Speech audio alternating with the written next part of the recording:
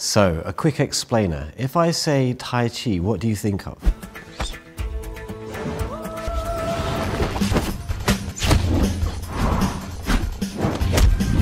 You see, Tai Chi is actually so much more than just the martial art itself.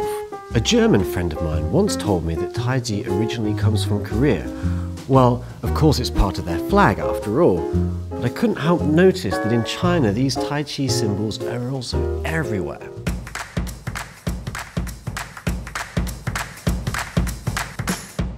Now, as someone with a bit of a thirst for knowledge, I looked a little deeper and I discovered something rather fascinating. In August of 1882, two ministers of the Joseon dynasty, that's the last one, which ended in 1910 in Korea, travelled to Japan for talks. Now, at that time, the Joseon dynasty had no flag.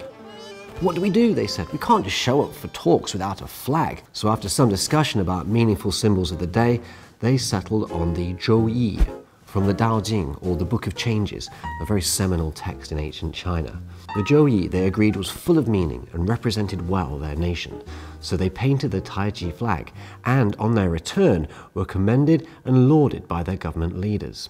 A year passed, and the Li dynasty proclaimed it as their official flag, and was used right up until 1948, at which point Korea as we know it was founded, and yes, the Taiji too retained its national flag.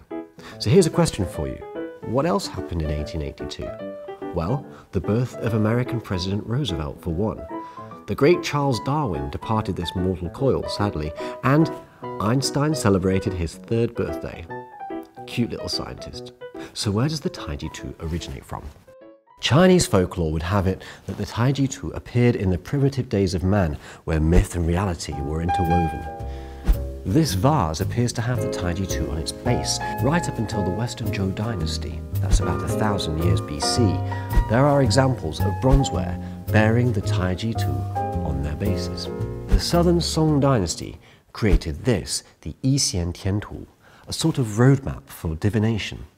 It's really similar to the Taiji Tu Bagua diagram as used by Tai Chi practitioners. Today's Taiji Tu is, however, simpler. That doesn't mean it is simple though, entirely the opposite. The depth of meaning contained in this design could be said to encompass the universe, all contained therein, and its origins. That's a pretty efficient summing up when you think about it. Heaven and earth, night and day, man and woman. In the eyes of the Chinese, the pursuit of harmony in all things is a pursuit of the highest order. Only when there is balance, may there be harmony. Taoism incorporates this thought in this way. 道生一，一生二，二生三，三生万物. Now, one way of understanding this is firstly not to take the numbers literally. It's a way of stating that from the Tao, or the One, there is a natural order which involves pairing and creation, ultimately leading to all things. And it represents the unity of opposites in China's philosophy, that idea of harmony again. Not only does the Korean flag hold the Taiji Tu, the Mongolian flag and its Soyombo symbol, representing the sun, moon, earth and water, also contains a Taiji Tu. Apart from the Taiji Tu, Korean traditional costume, known as a hanbok, and Japanese characters are more examples of the influence of Chinese early cultural dissemination.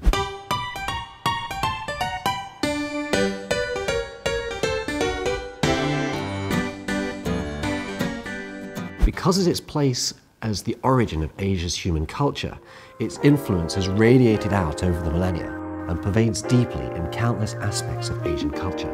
Comment, leave us questions, share your thoughts. Remember to hit like and subscribe if you want to show some extra love. We'll look forward to hearing from you. And don't forget, until next time, keep it open. So, let's take another look at this Taiji Tu. Does it remind you of anything?